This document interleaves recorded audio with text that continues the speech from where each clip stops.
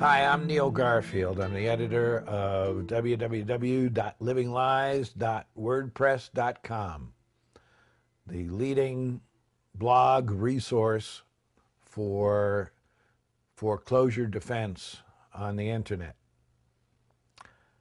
Today we're going to talk about steps toward freedom.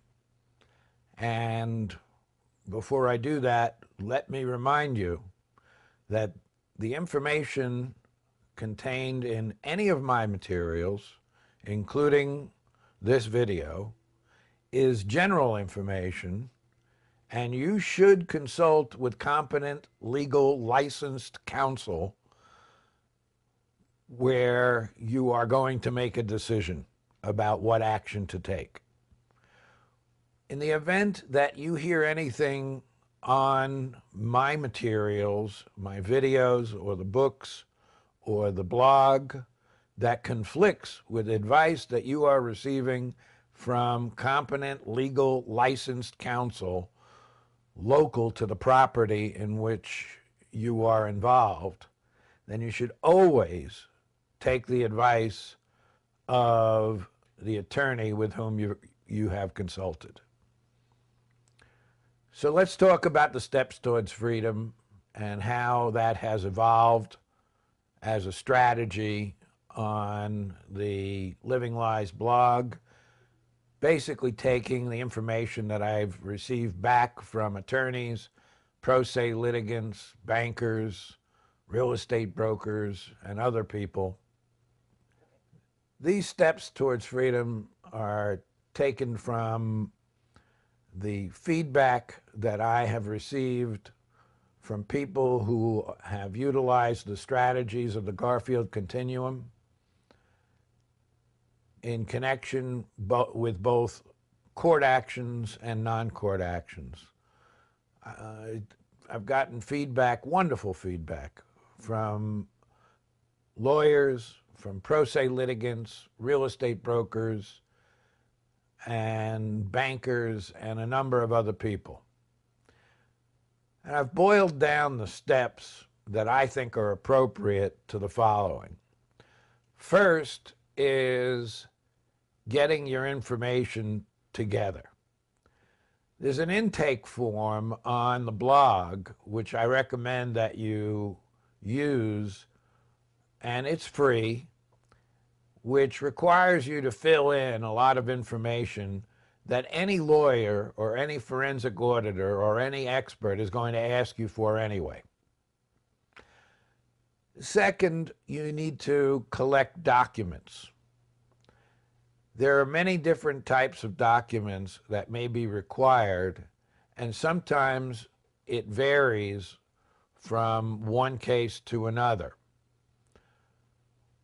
Generally speaking, if you are familiar with the intake form and familiar with real estate transactions, you might not need any help collecting your data and your information. If you do, there is a service on the Living Lies store, www.livinglies-store.com, which will provide backup support for you to talk to a live person in getting your information together. Now, remember, these people are just to assist you in clerical tasks. They are not lawyers. They are not accountants. They are not forensic auditors.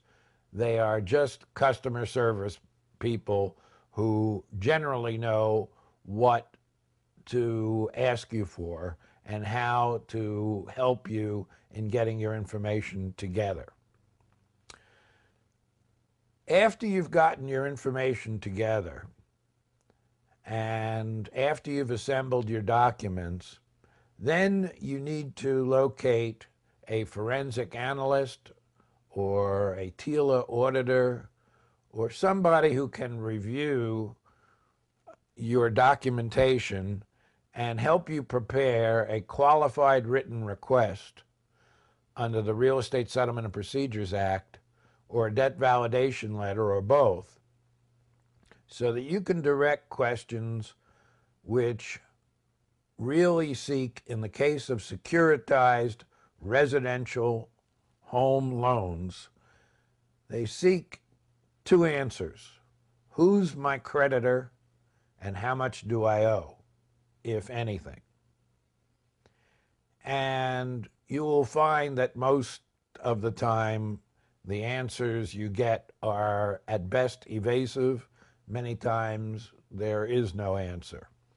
But it's important that you follow through with these particular steps in order to establish your footprints in the sand, because you're going to be taking potentially further steps. Then the next thing you need to do is to have an expert. Now, the expert could be a lawyer, it could be an accountant, it could be a real estate expert, it could be a mortgage expert. Review all of your data, all of your documents, and the report of the forensic analyst or TILA auditor, and issue an expert declaration or affidavit that describes your loan, describes the securitization process, assuming your loan was securitized, and in most cases it will have been, and comes to certain conclusions and opinions regarding the status of your loan, the status of your obligation, the status of your note, the status of your mortgage or deed of trust.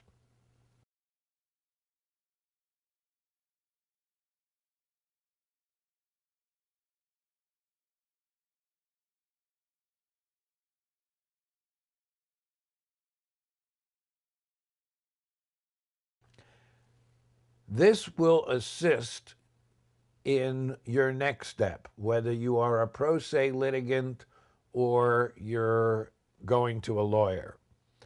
I do recommend very strongly that you seek the services of an attorney. I know that when I began my work more than 2 years ago, I was encouraging many people in their pro se litigation.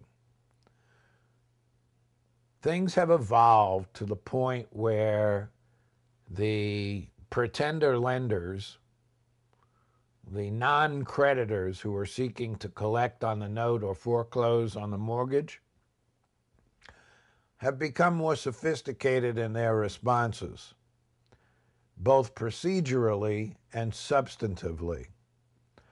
I think that most people who would seek to be pro se litigants are going to find that they're in over their heads without the assistance of an attorney.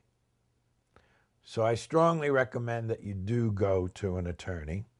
And this attorney will seek to use the expert declaration and all the other information that you've gathered in order to, if necessary, get a temporary restraining order or otherwise stop any action by the servicer or pretender lender or whoever the participant in the securitization chain is that is seeking to collect or enforce or foreclose in your situation. Now remember, this information applies not only to people who are in foreclosure, but for people who are current in their payments and are considering what to do about the fact that the value of the property has gone down so substantially that they may never see the light of day again. In other words, those underwater mortgages where the amount owed on the note vastly exceeds the true value of the property. And frankly, if you really look at the true value of the property on sale in terms of what the proceeds would be after a real estate broker takes their fee and after all the other expenses, you'll find that the number that is estimated out there about people underwater is probably 2 to 3 times what the published estimates are. I would say there's probably around 12 or 13 million homes in the United States alone where people are either at the break-even point or underwater. And according to the most recent studies, when people are in a status where the value of their home is less than 75% of what they owe, they are looking seriously at the possibility of just walking from the home. So let me talk a little bit about that option, which is clearly gaining momentum in the marketplace. For those people who have a $300,000 mortgage and the house is only worth $160,000 and they've perhaps gone through the what I call bogus modification process at most servicers, which results in nothing happening, or a modification that is temporary and results in foreclosure anyway 6 months later, they are looking at the prospect of simply renting a house for perhaps half or less than the monthly payment being demanded of them for the ownership of the house that they're in. And considering the number of foreclosures and the number of people who have taken a hit on their FICO scores as a result of this recession, it is probably true that while there is a hit on the FICO score, it may not be as important as it once was to see a foreclosure. Whether or not you decide to walk or to fight is, of course, your decision. I certainly would like to see you stay in your home and fight it out, because I think that's what's best for our society in general, and I think it's what's best probably for you if you didn't have to move. But it's a personal decision and a legal decision, and you should consult with the appropriate people before you make it. So, assuming that you decide to stay in the house and to fight to stay in the house, if necessary, then you're going to seek a temporary restraining order. You might file a bankruptcy action, which results in an automatic stay and prevents them from going forward until they lift that stay. And it's in the motion to lift stay, just like the motion for temporary restraining order, that the issues are joined as to whether or not these people have the legal standing or the right to be proceeding against you at all. And on the blog, you'll see that there have been numerous decisions, including one recent one from Vermont, where the judge brought it up himself without there being a motion from the homeowner, and basically said that the party, in that case, MERS, Mortgage Electronic Registration Systems, didn't have the right to be bringing any kind of foreclosure action, and he vacated the foreclosure that he had previously granted and said that if the proper plaintiff ever wants to step forward, that they can do so, but that MERS was neither the beneficiary nor the creditor and therefore had no right to be in court. And that's true for servicers and all of these other people who are in the securitization chain. Your creditor, in all probability, is an investor, which is a pension fund or a sovereign wealth fund that purchased certificates of asset-backed securities. And in that purchase, they received a promise to pay and a conveyance of a percentage interest in a pool of mortgages that presumably included yours. Now, the question is, are they the creditors, or is it the federal government through the bailouts or through the AIG payments on the insurance to Goldman Sachs and JP Morgan, Chase, etc.? The fact that there are third-party payments which did occur in connection with these mortgages leads to a question of fact. And your objective, and your lawyer's objective, is at the beginning not to get the judge to agree that you're right and the other side's wrong.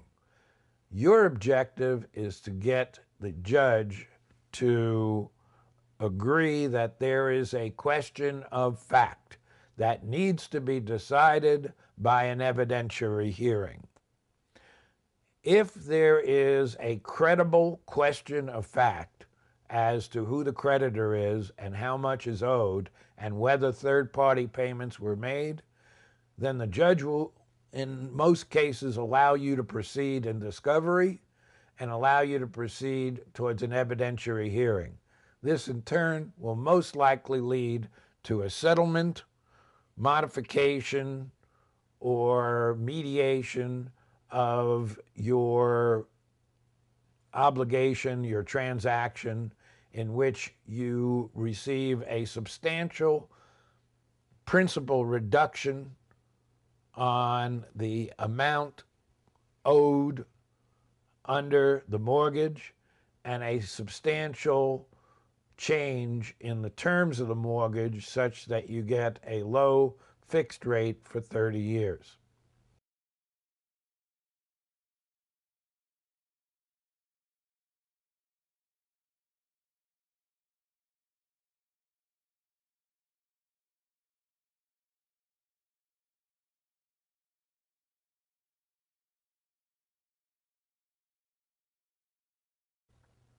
This is not going to happen like magic, and they will, in most cases, as I have seen so far, fight harder and harder to prevent you from getting to that point.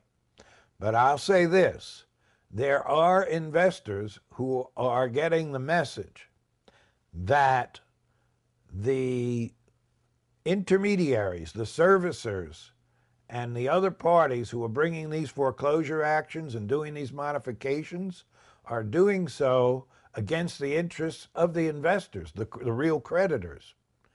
And so these intermediaries, the servicers, are acting against the interests of both the debtor, who's the homeowner, and the creditor, who's the investor who put up the money.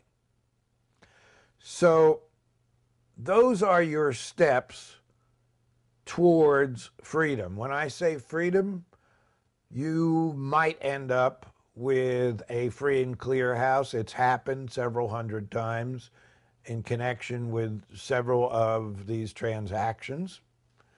You might end up with a modified mortgage, and you might end up losing.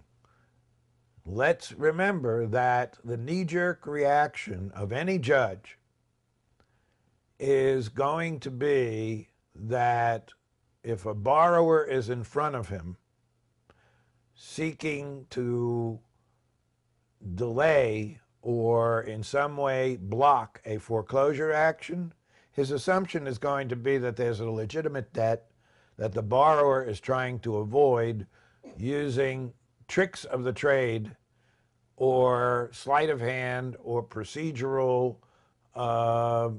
gimmicks.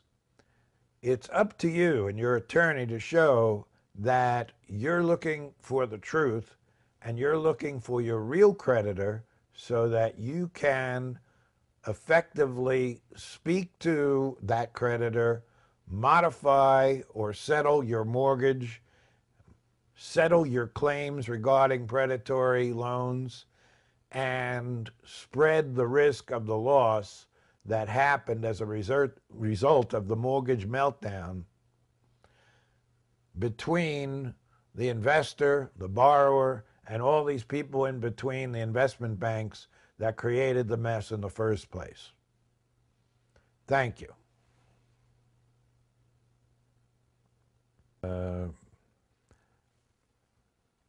Tell me when.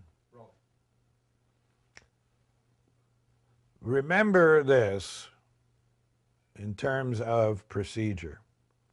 If you are in a non-judicial state and you have received a notice, you are already in a state of emergency, because usually the state provides you with a very short window of opportunity to contest the sale of your property.